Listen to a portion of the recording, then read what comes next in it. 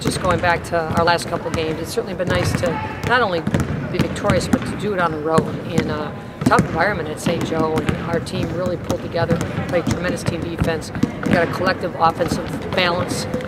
Kids really responded, and I told them the other day that if I could close my eyes and open my eyes and look at the look on their faces after that win, it's something as a coach you want to bottle up and remember for a long time. We'd like to have more of those moments. Salle poses a very athletic team. They've had great success early in the season. It's been one of their most successful seasons in the Athletic 10. They've had some very, very good wins, knocking off ECU and George Washington. A team that I think Jeff really believes can do some good things this year. Played Richmond the other day, had a tough loss at home, didn't shoot the ball very well, but they're very capable shooters. Cropper is an unbelievable guard and has picked up the scoring since their point guard went down with an injury, season-ending injury. And their post player inside, their Pittsburgh transfer, is a very, very good post player inside. They can score inside out. They'll want to turn us over with their athleticism. I'm expecting a zone defense, a press defense, and some aggressive man-to-man.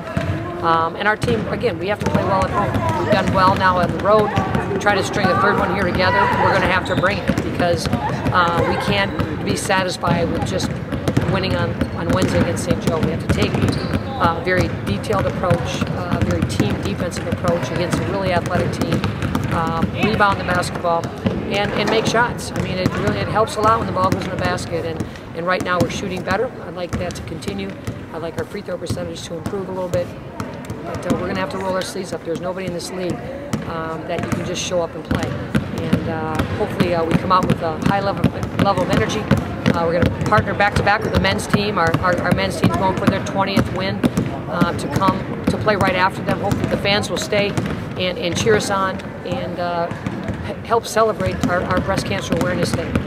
Breast cancer has touched all of our lives in many, many different ways, and please come out and support the efforts for breast cancer as well as a great day for Billiken basketball.